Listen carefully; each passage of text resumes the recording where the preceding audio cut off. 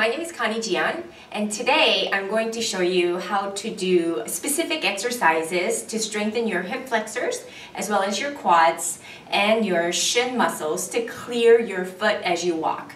In my clinic, I'm seeing a lot of patients that are losing balance and proprioception, and they're at risk for falls. So I want to make sure you stay safe. So do this with me every day, and I promise you'll be able to go from sit to stand, transfer in and out of your car, and be able to be so functional that you don't have to worry about falling again. Okay? So to start, you're going to sit nice and tall. Make sure your spine or upper body is perpendicular or vertical to the floor or whatever surface you're sitting on. And keeping nice and tall, you're going to lift one leg up. Okay, and keeping that leg up the whole time, you're going to hold for 3 seconds and then bring it slowly down and tap and go again and hold for 3 seconds. 1, 2, 3 and down, and again 1, 2, 3 and down. It'll be especially helpful to make sure that you keep your toes up as well, and down. Something so simple, but if you do it mindfully, you'll realize if you're doing this at home with me that these muscles starts to really get activated, and you can feel the soreness and the activation of all your leg muscles, as I am experiencing right now. 7 and down, 8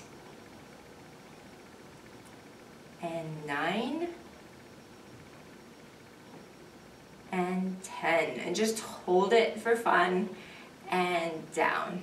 Seems, again, it feels like nothing, but it really pays off in the long run to make sure that you really stay connected with your muscles. Okay, so I'm going to go on to the left side. I brought the left knee up, toes up, and hold. 3 seconds and down. Again, 1, 2, 3 and down. It's so important that you don't lean back as you do this, that you stay nice and perpendicular, and the only thing that's moving is your leg. And down.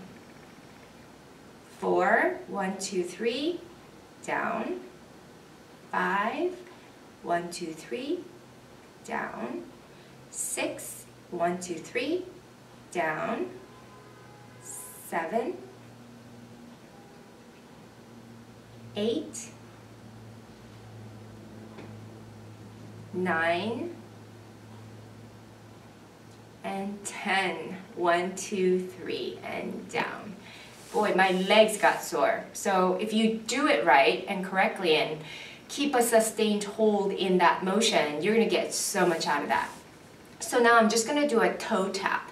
Typically what happens as we grow older is that we lose the ability to connect with our muscles, right? The specific muscle that I'm talking about today is the anterior tibialis, or your shin muscles. That's called a foot drop. I see this so much in patients over 60 years. They just trip over their foot. So this is a classic one that I teach to ensure that you stay nice and sharp as you walk throughout the day. So sitting up nice and tall again, all you do is bring the toes up like you're going to tap your foot, right? But hold it up for 3 seconds and down slowly, intentionally. Bring it up again, 2, hold, and down.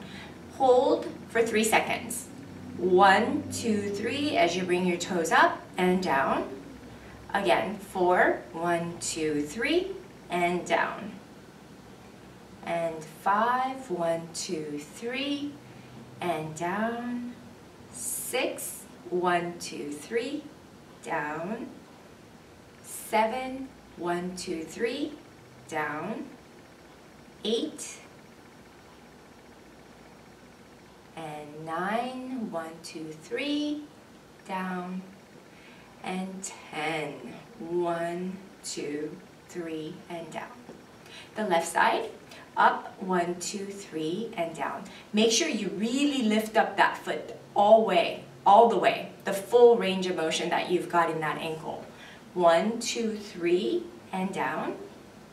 3, 1, 2, 3 down. 4, 1, 2, 3 down. 5, 1, 2, 3 down. 6, 1, 2, 3 down. 7, 1, 2, 3 down. 8, 1, 2, 3, down. 9, 1, 2, 3, down. And 10, 1, 2, 3, and down. 10 reps, 3 sets, every single day. I promise that's gonna take you so far.